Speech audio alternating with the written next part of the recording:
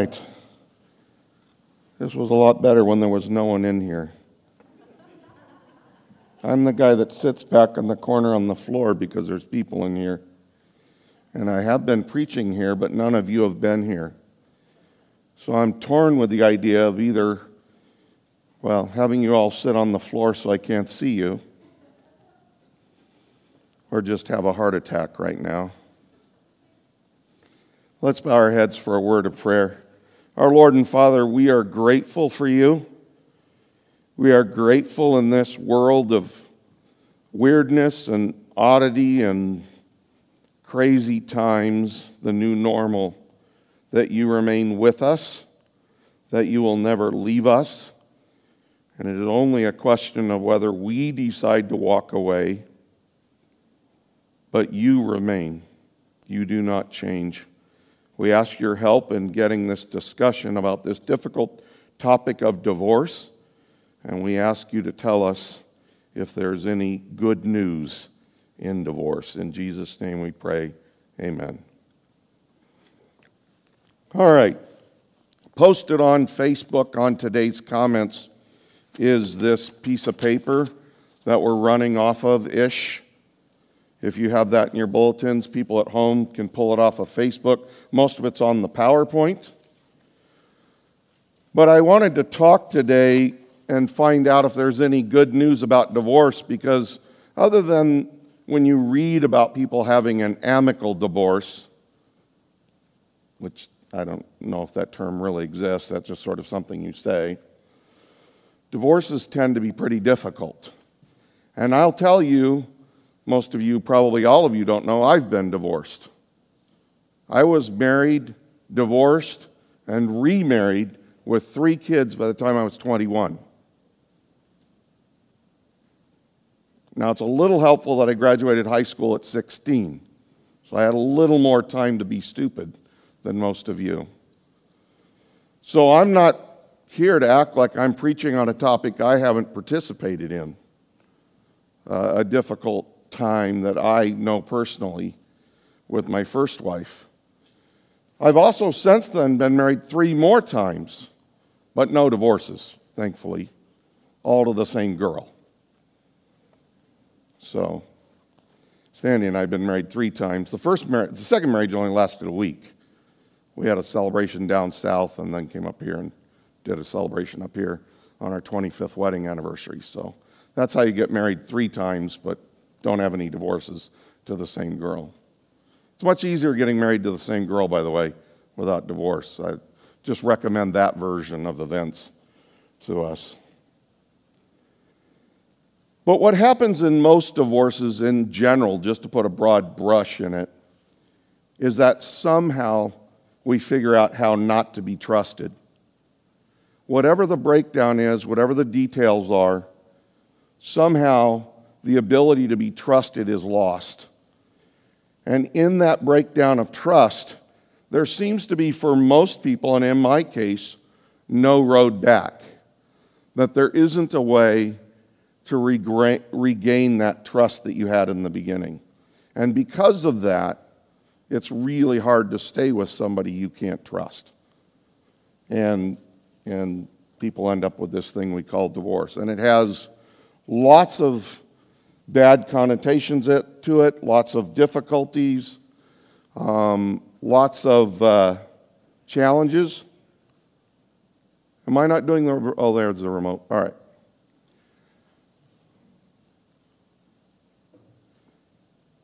So one of the verses that comes to mind when you're working through divorce, and I'm having trouble with the remote a little bit. I don't seem to know how to run it very well. In the back there, do you know why I'm not? Okay, there we go. Is Malachi 2:16. The God of Israel says that he hates divorce. It covers one's garment with violence, says the Lord of hosts. That seems like a weird turn-on phrase for us, train your garment with violence. But when you look at the definition of those words, the garment is who you are, your raiment, your personality. And the violence that happens is this injustice and distrust. And pretty much everybody who hasn't had an amicable divorce can tell you, it is a personal, difficult, miserable time and season trying to undivide the things that you have and to rearrange your life without the person that you made these promises to. But when you get married to them, you can't imagine this happening. When on your wedding day, it is nothing but bright days ahead. You can't imagine that there would be someday that everything that you know couldn't be true about this person or about yourself. And when you're getting a divorce as a believer, you're also faced with verses like this, that God is charging you with violence, and you shouldn't be doing this very thing. So it's difficult on you personally, even as you can't find a way to be trustworthy or to trust the other person. You also find out that it seems like God is against you in this decision as well.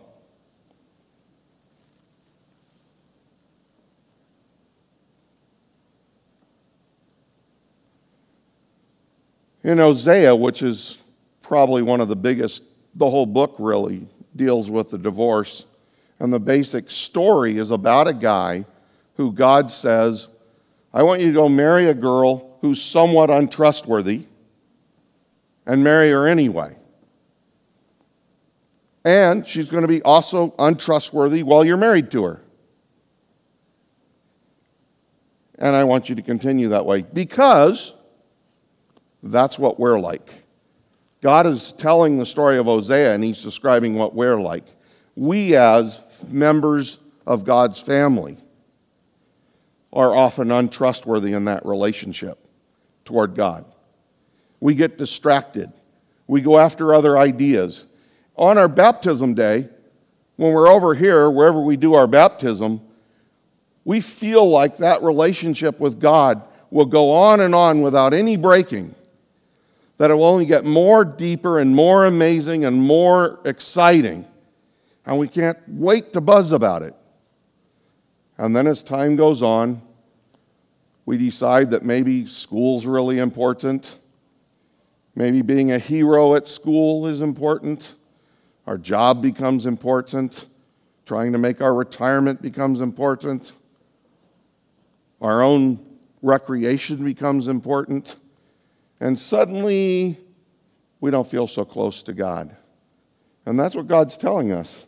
That's what we're like. But somehow looking at that statement and the statement before is kind of like when you pick up a pair of binoculars. Now, I don't know if you've done this. As a kid, you can do this. This is kind of fun. If you get a set of binoculars, go home and try this. Probably done it already. As you look through one end of these binoculars and you think, why would anybody use this? Everything is even farther away and smaller than I think. This is a stupid thing to have. The thing's ridiculous. Why does anybody want binoculars? It makes everything harder to see and smaller. And then we turn it around, and all of a sudden it's like, whoa! Now they're right at our nose. And a lot of what we read in the Bible, I think, happens that we're looking at it in the wrong direction. We're often looking at things in the Bible and saying that it's something about us that God's making us do, some big rule that is impossible to keep. No one can do it. And it's sort of, for some people, it feels like God's setting us up to fail, giving us a rule that can't be followed. No one's able to do it. And for some people, that causes them to stop coming here.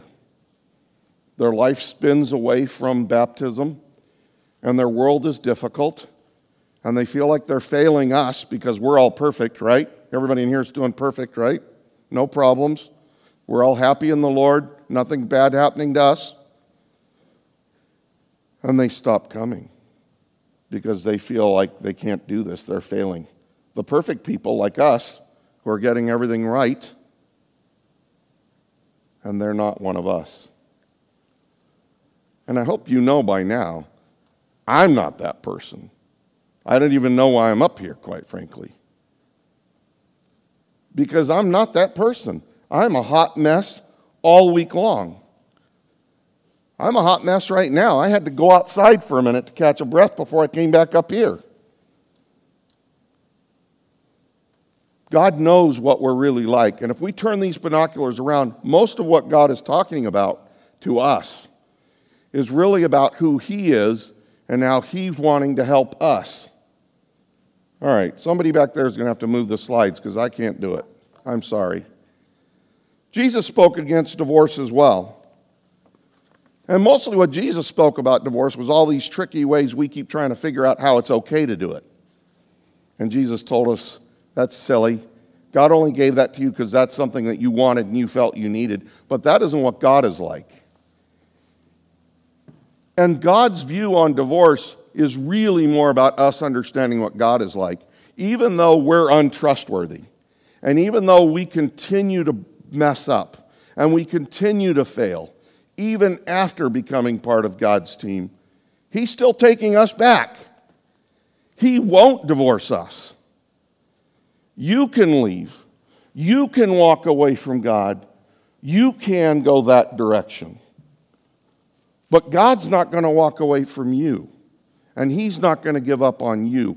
He already knows when you agree to marry Him, He already knows what you are like, and He already knows how you're going to continue to fall over. He knows that up front. When we get married, we marry perfect people. And then we live with them. And perfect people, what? Leave the toilet seat up? Put their clothes on the floor, not in the hamper? Don't shut the cabinet doors? Leave the peanut butter jar open with the lid open? Don't replace the toilet paper on the roll? Leave their bike out where the cars park? Toys scattered all over the floor? None of you have that happening in your house, just my house. You're all looking at me like, what? Well, some of those things happen in my house. In my house, she leaves the toilet seat down, and that's bothering me. We've had many a discussion about that. But the Bible is really revealing to us that God knows we're those kinds of people. And He knew that going in. Hosea is about that. He knew going in what we're like. And said, that's okay. And I know after you're connected with me, you're still going to wander off. And all I need for you is to turn around back toward me, because I'm ready. Like the prodigal son's father, I'm ready to take you back. You cannot go so far that I won't take you back. That's the good news about divorce and God. You just got to turn back. He'll take you in. And He knew ongoing, if you read Hosea, He knows going in already that while He picked us, that picking doesn't change us. It's a process for us to grow, for us to change, for us to be returned to His image. Because that's not where we are when we start. But He wants to restore us that way. In Hosea, at the end of Hosea, and there's a couple of places that Hosea covers the story, it says, I'm the Lord your God.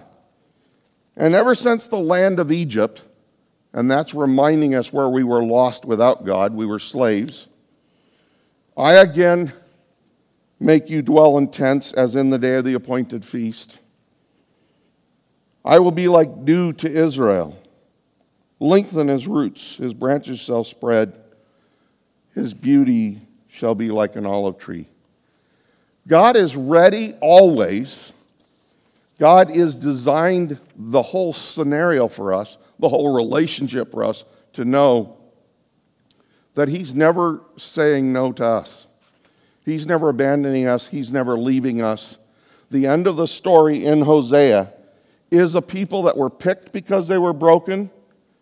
In the marriage, they remained broken. But when they're ready to return, when they're ready to remain, when they're ready to stay, they don't have to fight their way back to God. You don't have to convince God to love you. You don't have to beg God to accept you.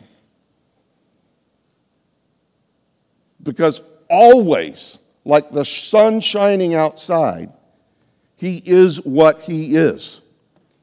And whether it's a cloudy, rainy day, as Pastor D-Ray prayed for, people from the north, California is not about rain, it's about sunshine. Silly Canadians. But even if it's cloudy and rainy, the sun is still shining above those clouds. It doesn't change. And God doesn't change. He continues to love unconditionally like the sun. That does not change at all. Further down in Hosea 6:6, God says, I desire mercy, not sacrifice, and the knowledge of God more than burnt offerings. And this is one of those Old Testament ideas, I think, that even carries to today in some weight. But we have figured out in some ways that God wants our behavior to change. And we focus a lot of time on this. We focus a lot of time on sacrifices and offerings. And we think if we do those enough, then God can reaccept us and let us back in. Or we can stay in and God won't kick us out. And this isn't just the message of Jesus in the New Testament. This is an Old Testament message. That God isn't really about the sacrifice and the offerings. But that we know who God is. Because that's what makes the everything else happen. We can't skip over the step of knowing who God is. If we know who God is, it will produce a people of mercy. And if there's anything the world needs right now, my friends, is a world of mercy. There's all this anger and frustration and mocking and challenging and people are just, they're angry. Driving, walking, on Facebook, all over the place. It's just angry, angry, angry.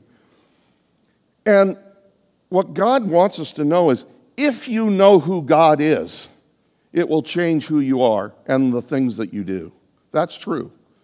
And so when we look at what you're doing, we have a sense of your relationship with God. But you can't skip over the knowing God step and just go from a person that did bad things to a person that does good things. You're missing the crucial middle step, my friends. And that is to know God for you. Because if the good things happen because God's inside you and living inside you, then those are the good things. But if the good things are happening because you're just trying to not do the bad things, then you've misunderstood the message. The message is not that you should not do the bad things and be a doer of the good things. You've really missed the whole middle tent pole that holds the tent up. The piece that holds it up is, if you're broken, because if you just try to do the good things, you're going to fail. You can't do it on your own. It happens out of you knowing God and God moving inside you, that the good things happen from that. It's a natural response.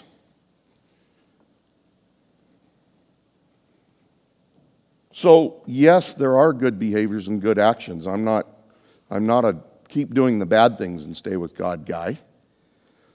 But I think you have to know who God is. And God is this person that knows everyone is messed up, including me here. I know it's not you, it's me. But he's still okay with that. And is inviting me to turn around and walk toward him. So the next slide, are there any more clues that we can have out of Scripture about what God says about this? About returning to his love in Hosea, and is there more good news for us? Because this is really, hopefully, what comes out of Hosea, both at the end of chapter 2 and the end of the book, is how God explains how the relationship is fully restored. And you can, in the marriage that I'm in now, Sandy and I have been together we're on our 35th year, we did have, in our own marriage, a season of broken trust as well. And we had a really rocky 3 super hard years, I would say. more of 7 to work it all the way out, but 3 really miserable years in the middle where divorce was really an option and an opportunity. But instead, we worked on recovery, and we worked on boundaries, we worked on restoring trust. And now we're in a super healthy, comfortable place with each other. And that time was really, really difficult, but now it's even hard to remember it. I mean, we sort of know it as a factual item in our relationship, but it doesn't dwell in us all the time. We have almost but forgotten it, except for me to tell you about it. But most of it is just sort of like a list of stuff that happened. I don't even really feel it anymore because that season is fully restored. And that is what God is willing and able to do in all of us, is to restore us from those broken places. So let's look at Luke 17. God says, if he sins against you 7 times in a day and 7 times in a day returns to you, I repent, you shall forgive him. And this is really not even so much a rule about us behaving, but turn the binoculars around and say, this is God's image, and this is God telling us what he's like. He's ready to forgive us. All we have to do is turn around and receive it. It's like turning your back against the sun and hiding under a rock. You can't get forgiveness if you don't turn back toward it. But if you turn toward it, it's there for you. Just turn around. It's there for you. And it doesn't say you're sorry, by the way. You look up that word repent. It isn't about saying you're sorry. I know we do that a lot with little kids. They hurt each other. Say you're sorry. Shake hands. But it isn't really that. It's about just turning around and facing God as he is. He's there to forgive you. You can goof up and mess up 7 times 70. He's going to forgive you. He is forgiving you. And the understanding of that, who he is in that constant love relationship, can hopefully begin to turn you to something that you can't maybe imagine right now. A world where you don't have to fail, and where doing the right thing is just something that happens out of you. Not something that you're trying to do, but something that happens because God's inside you, inspiring you, encouraging you, and helping you change. In 1 Timothy, God our Savior, who desires that all men to be saved and come to the knowledge of the truth. What kind of men? Just the good Adventists? Is that what it says? It's just the Christians now, right? It says just the Christians, right? This is every person, and this isn't just all men. We're not talking about the boys, right? Remember, the Bible means all people in this case, in this way. It's not a man-girl thing, but all people. God wants everyone to be saved. We could run down a mental list of the unsavable, can't we? Do you have a list in your mind of the unsavable? There's not a list of unsavable in God's mind. Everybody is on God's savable list. Everybody. Put whatever label of group you have in your unsavable list. I mean, right now, is it Democrats or is it Republicans, right? In election season. After 9/11, it was Muslims, right? There's always a list for some folks of unsavable. Sometimes you can feel unsavable personally. You can feel that you have made a mistake so big that God can't forgive you, can't save you, can't love you. But friends, that's not the heart of God. That may be our heart, but that's not the heart of God. God does not have a list of unsavable. There may be a group of people that walk away from saving, but that's not the same thing. That's not the same thing. if you walk away from it. You can stay at the bottom of the pool where you can't get any air. But if you turn around and go back to the surface, air's at the surface, no matter what you do. It's there. If you stay at the bottom of the pool, air's not coming to you. But if you turn around, if you repent and go back to the top of the pool, the air's there remaining, waiting, available to you if you decide to go back to it. It doesn't change because of what you've done. And then we get to a foundational place for me in 1 John. Because God is love. And without going too deep on a tangent, this is a rock foundational box for me. God is love. This is a main piece of me. God is love. I don't always know it, but I decide to believe it even if I don't know it to be true at times when I'm broken. But God is love. And so when there's people out there and tragedy happens and they say, everything happens for a reason, it's all in God's plan, I say, no, it isn't.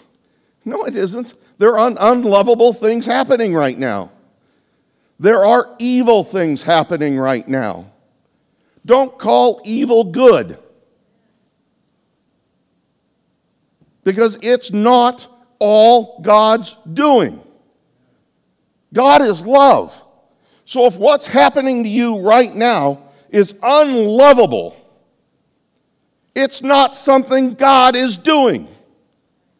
And it isn't your lack of faith. It isn't your lack of obedience. It isn't your lack of coming to church on time. Your failure to tithe on time.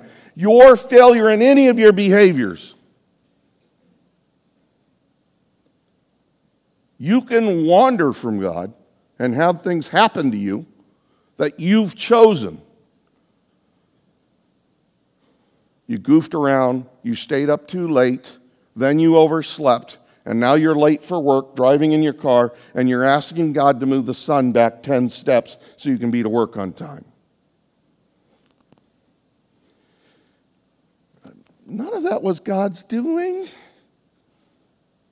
You're going to be late for work, and God didn't make you late. It was that little voice at 9:30 that said, you should be home right now. I'm having too much fun to go home. That's not on God. That's all you, kid. That's all on you. Trying to function at work the next day. Oh, man.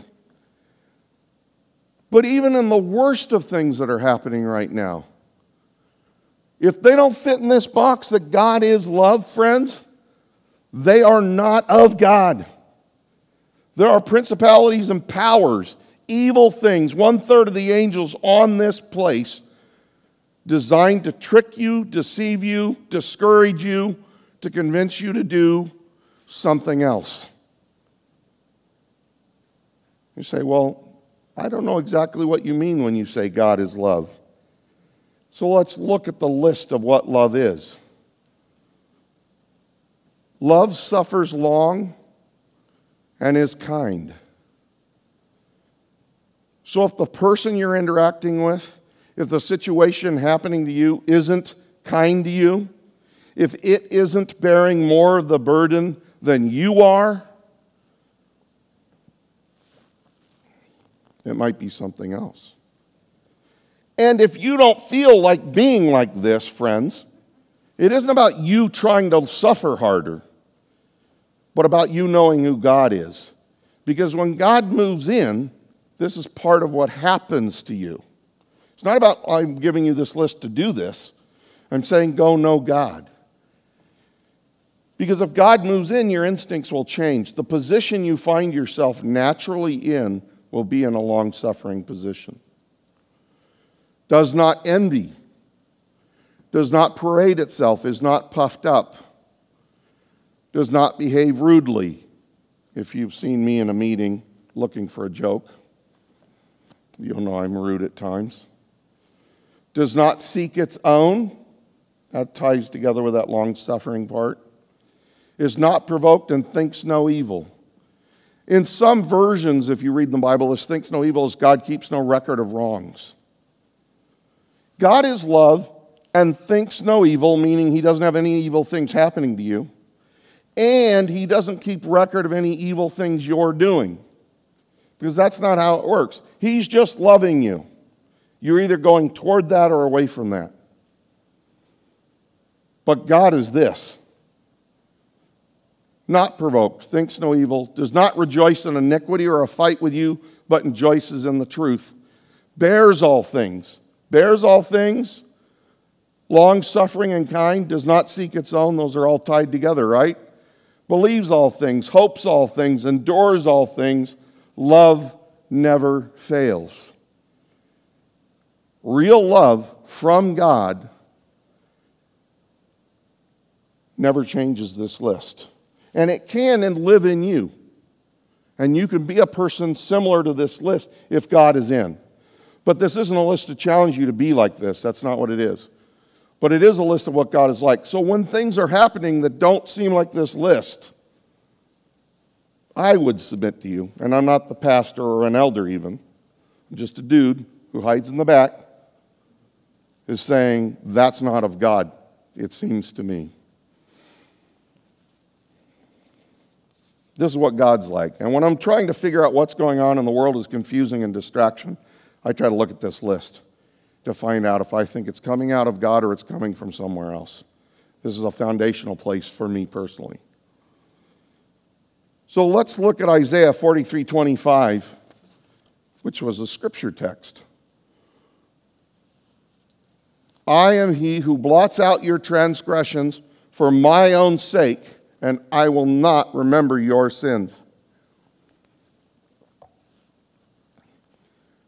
And I know we have a vision of God erasing this list that he's keeping. And there is stuff about blotting out your transgressions. But the last of that sentence is, he doesn't remember them. It's not forgive and forget. It's forgotten. It's not in his mind at all. As though it had never existed. And if you look at the original Hebrew in here, that's exactly what it's saying. It is not erased, it's gone. It's not there at all. Your sins are not on the list.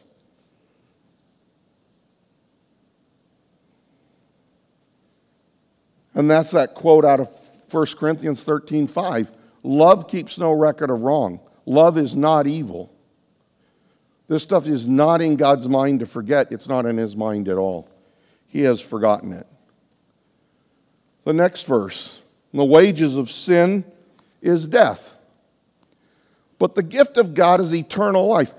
We are already like the people that we are, and all the silly stuff that we're doing, dare say it, stupid stuff that we're doing, just leads to our destruction if it takes us away from God. But God doesn't change.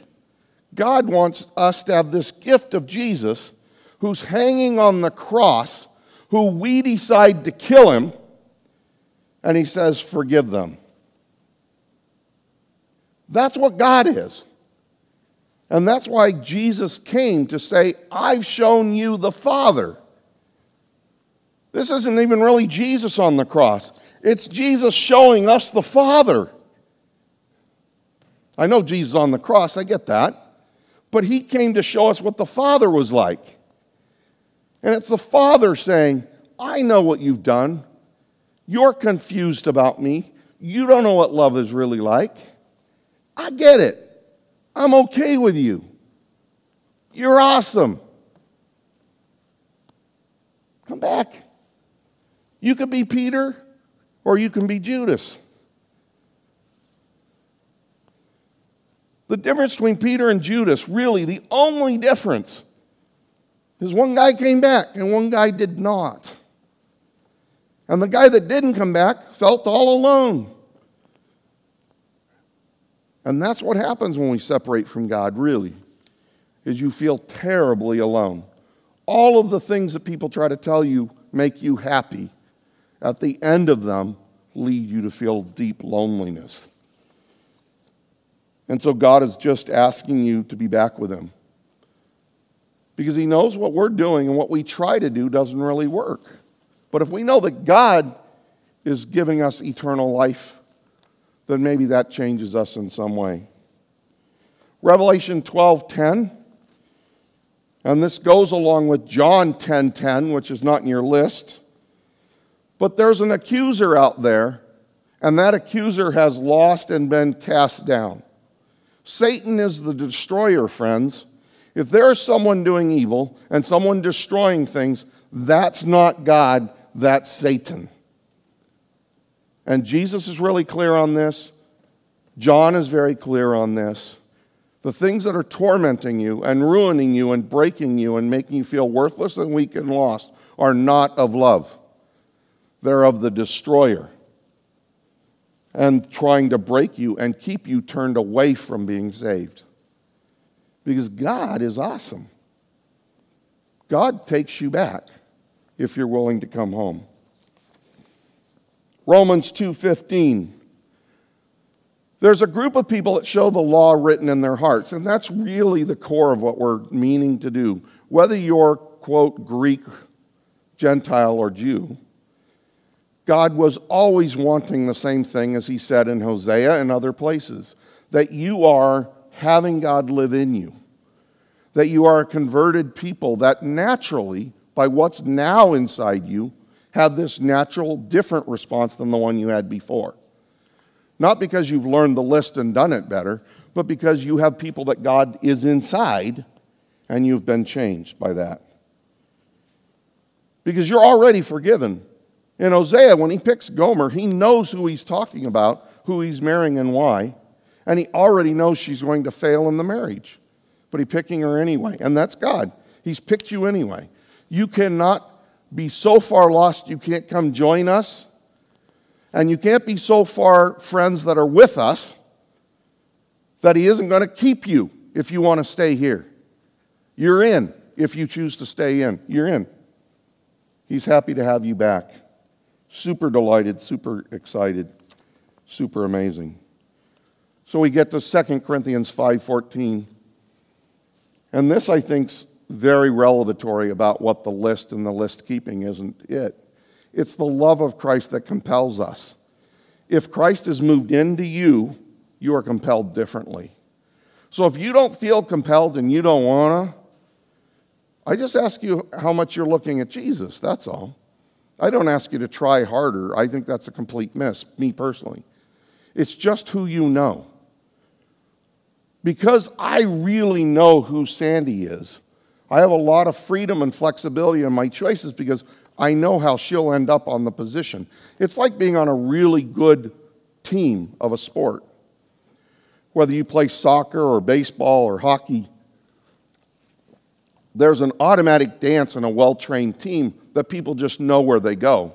And if you're, say, playing softball and you get the ball, you can throw it where it should be going even before the person is there, because you know the person that needs to be there will be there in time for the ball.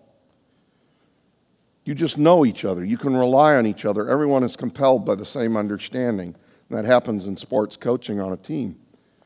And so with God, when you're with godly people, you can often, Sandy can make promises that she doesn't have to check with me because she knows from where I'm coming from and how I'm living, and she can trust and rely on the influences and to make those decisions, knowing where God has already led me.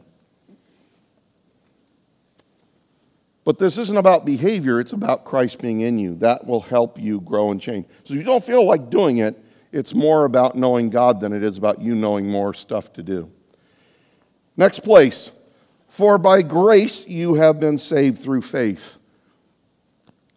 It is God's favor. It is God liking you, loving you, and knowing you. And whether you feel that, and that's where the faith part is, whether you feel that, you got to lean on that. And a guy with mental illness, and that's me, there are times I don't know any of this to be true. I don't feel it to be true. That I feel alone and lost and isolated. But sometimes you just have to say, I believe it because I believe it. Not because I know it in any tangible way. I've just decided that this has to be true. It was true before, it has to be true now. I don't have to drop a bowling ball on my foot to test gravity over and over and over. I can just believe it. Because it will happen even if I don't have to try it out again. It is what it is. And so there can be times when you don't know this, but that's where the faith part is. You just know it because you know it. And so it's faith. But it's all from God, God's favor. It's the gift of God, even though we're broken. And here's the next one, and this is super familiar to us, especially the first verse. God so loved the world that he gave his only begotten Son, that whoever believes in him. That's like on the end of the football kicking thing for years. There was a guy or people out there holding up those signs. Probably the most evangelized Bible text on a sports setting anyway. But to me particularly, it's the second part of the verse that I have a more affinity to, that God did not send his Son in the world to condemn the world, but through the world that he may be saved. It is the mind of God to save us, not try to kill us or destroy us or keep us out of heaven. It's on the mind of God to save everyone. Just like that verse we covered earlier, he desires all to be saved. Everything God has put forward has to rescue everyone, to save everyone, to have everyone feel welcome, everyone to feel loved, everyone to have good news, even in a world of bad news and big changes, nothing that we all would have predicted. I mean, if I'd have told you last October you'd all be wearing masks right now, I think we'd all agreed to join up and plan a bank robbery in 10 minutes. Now even the bank wants me to show up in a mask. Wait, what? Are you serious? And in this day and age of really brilliant people, we're going to argue about the same argument that they were having in 1918, that masks weren't any good and we shouldn't need to wear them. I mean, that's how Typhoid Mary gets locked up in a hospital, because she wouldn't stop cooking and infecting people and killing people. And so the government had to lock her up, because every time they let her out, she'd go get another job in a restaurant, and people would die from typhoid because she didn't believe in germs. And we're still struggling with this. 120 years later, we're still struggling with this. Is it true? Maybe it's fake. It's some kind of scam. I don't know what the scam is unless somebody wants to sell a lot of masks. What's the scam? It's annoying. It's difficult. It's a pain, right? I can't see all you frowning or smiling. Helps me maybe. It's my own scam to make sure if you're frowning, I don't have to see it. So, I don't get it. It's just things that are going on that are evil. But God is here to save us. That's his focus. That's his want. That's what he'd like. Next verse. It's been revealed by the appearing of Jesus, who has abolished death and brought life and immortality through the light of the gospel. In anything that you're struggling with, I just ask you to look to Jesus. To get in the Gospels, talk to one of us that know Jesus, and see how you can see Jesus better. How you can know God better. Because that is the solution to your problems, is to face toward the sun and not hide away in your pain and your suffering. God wants to restore you, and the solution to that is to know him better. He wants that for all of us. John 17:3, that this is eternal life, that you may know the only one true God and Jesus Christ whom you sent. You notice there's none of these doing verses. There's not doing, thou shalt not do. It's who you know. That's the big secret. Who you know. Who's your friend? Is God your friend? Because if he's your friend, the rest of the stuff is easy. It works itself out. God is with you. He's your friend. Don't change anything. It's not written down, but it's Hosea 2. Some of you had an additional sheet added, and it's in the notes posted. But Hosea 2:14. This is God, after in Hosea 1 that he says, go marry this girl. She's not going to be trustworthy, and she's going to continue not to be trustworthy. But this is the ending of it. I'll bring her and I speak comfort to her. I will give her vineyards from there. She shall sing there as the day in her youth. No longer will you call me master, you will call me husband. God doesn't want necessarily that we only see him as the king and the master and the Lord, and we have to hush and be reverent, that we should be crawling on our knees toward him. I mean, it says we should approach the throne of grace boldly. And here God is telling us to be husband and wife. This is a deep, trusting, connected friendship that you're intertwined in a way. And so at times you hear me, I don't seem so reverent toward God because he's my partner and my spouse and my connection. Not that he isn't creator of the universe and amazing and big and billions of planets and dying on all this huge stuff, which is all true. But he has decided that we should be co-partners. That he's going to ask me, stupid, broken me, to share him with you. That he's asked me to let you somehow get to know him from me. And I'm the wrong guy for this job. I'm not that good. I'm not that strong. It's like picking on that sports team, and everybody's there, and we have all the best players, and he picks the smallest, weakest person first and says, yep, I picked that person first. God is huge and amazing and only wants us to be connected to him. I will betroth you to me forever. Yes, I will betroth you to me. And righteous and justice and loving kindness and mercy, I will betroth you to me in faithfulness, and you shall know the Lord. And this betrothing is a marriage word. Getting connected in a marriage way. God is wanting to be married to us. To have us in a whole, for richer or poor, goodness, sickness, and health, forever and ever. And no death to do us part. No death.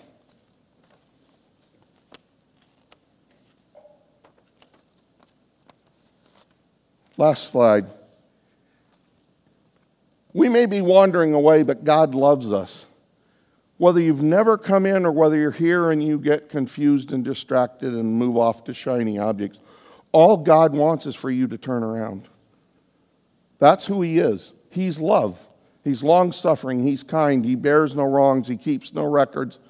He lives to love you.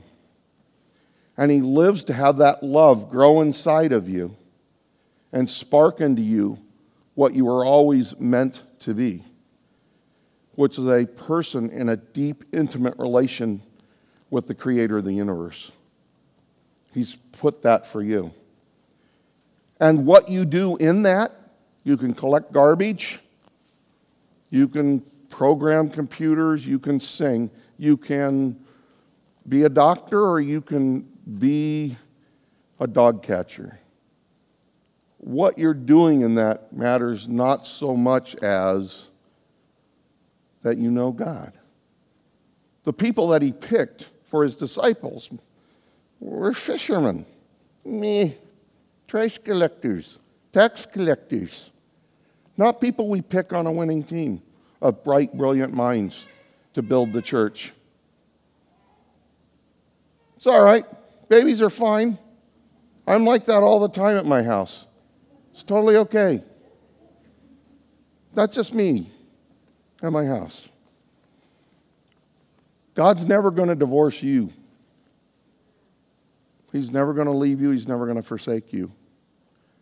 And even if you feel completely alone, and I live in that space too much, He's still there. When Jesus hung on the cross in the last 3 hours of darkness, and he said, my God, why have you forsaken me? Jesus felt, he expressed it, we heard him feel that alone. God knows the whole experience of being a person. The whole experience. He knows how hard this is. It isn't that he didn't live in exactly our shoes. But it isn't going to change how much he loves us. How hard he's going to work to bring us home. Because the easiest thing, I think, when I make a mistake, I just take an eraser and I erase it out. He's not about that. He's about fixing it, restoring it, and letting you rejoin the family. So, my friends, that is the very best of the good news. Loving Father, I know I don't have to pray that you'll bless us because you do. I know that you let rain fall on the just and the unjust alike. It is in your nature to bless us. But I ask you, Lord, to help us grow to know that you are blessing us, that you are with us always, that your Holy Spirit, for those that are willing, will help us know that you are always good all the time, that you are love and long-suffering, and that you are not the destroyer. We ask you, Lord, to put that in our hearts, to let us be changed by that we know you as you really are, that you desire all to be saved, even those on our unlovable list. And we thank you, Lord, that you don't have an unlovable list for me. In Jesus' name, amen.